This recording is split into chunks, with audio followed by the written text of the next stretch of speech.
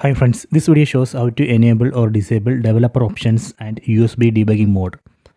First open settings, tap on the settings app icon, then go down and select about phone, then select version.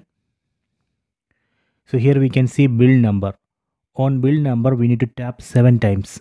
1, 2, 3, 4, 5, 6, 7.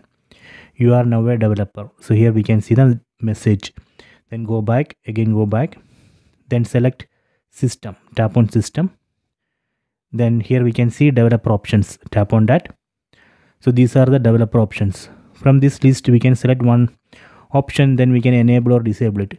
Let me enable USB debugging mode. Tap here, then tap on OK. So now I have enabled USB debugging mode. If you want to disable it, again tap here and disable it.